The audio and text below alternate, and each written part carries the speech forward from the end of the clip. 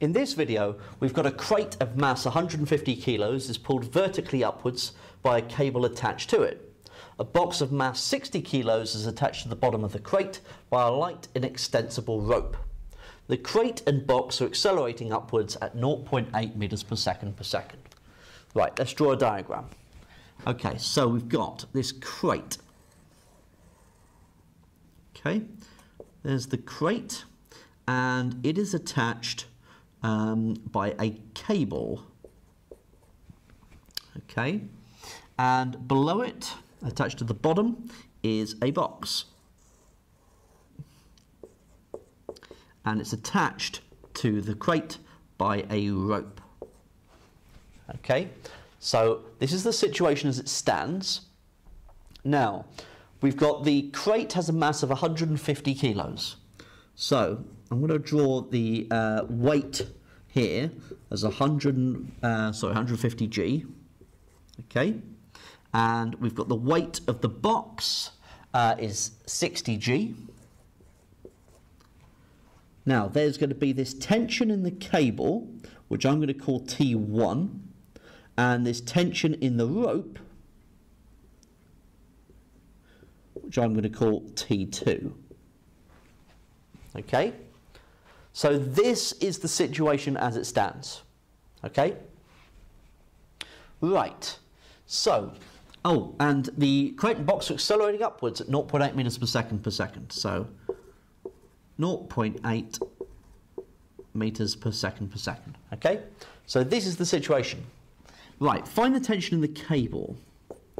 Okay, so what you can do in some circumstances like this is what you can treat all of this as one single particle. Okay, which makes sense, as because if we're looking at that cable, then it doesn't matter if we're pulling up just one big crate with a mass of 210 kilos, or if we've got this, they separated between the crate and the box 150 and 60 kilos. It doesn't matter, okay? That cable has still got to support 210 kilos. So if we treat it like one particle, okay, then what I've got is if I resolve upwards, taking upwards as positive, I've got T1 working upwards, okay, and against me, okay, this negates the problem of the T2 here, okay, because if I just treat this one big particle, I don't need to worry about the T2, so I've just got the 210 G working against me, and that's got to be equal to the mass, which is the 210 in total, times by the acceleration of 0.8. Okay, so T1 is 210 times the 0.8 plus 210 times 9.8. We're going to take gravity is 9.8, and I get 2,226 newtons. Okay, so that is the tension in the cable. Now find the tension in the rope. So I've got to find T2. Okay, so now I'm just going to look at the crate and the box separately. So if I look at the crate, okay, then if I take upwards as positive, then I've got T1, which is the 2,226 newtons. I've got the 150 G working against me, and I've got T2 working against me. And that's got to be equal to the mass times the acceleration. Okay? So this gives me an equation which I can now solve.